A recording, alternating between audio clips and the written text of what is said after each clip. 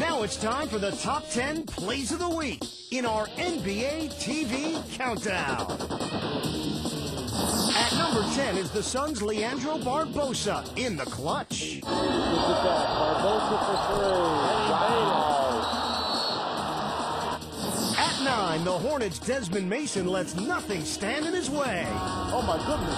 He threw that over the backboard. Oh my goodness. Coming in at number 8 is this outbreak of insanity. Lob inside. Carter. Oh! Major elevation. Skywalker. At 7 is Luke Walton getting it done with some flair. Finding Luke. And Luke with contact. What a reverse. Bouncing into Dampier. Oh, wow. This is a clinic here. Take a picture of this one. This is a how-to.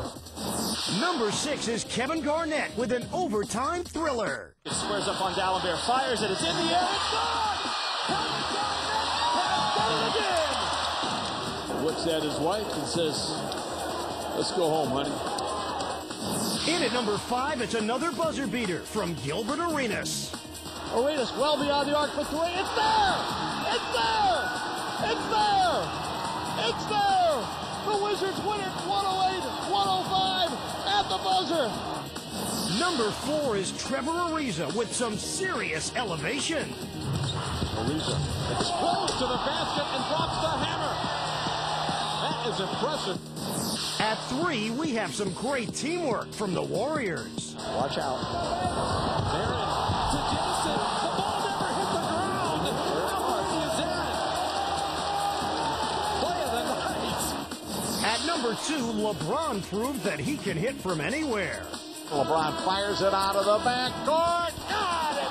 Got it! Got it! LeBron two-handed it from just about even with the free throw line of the backcourt, and he drilled it off the glass. And with the top play, it's Jason Kidd without even looking. Baseline drive. Kidd throws it up. Oh! How did he do it? A circus shot. Jason Kidd is a magician.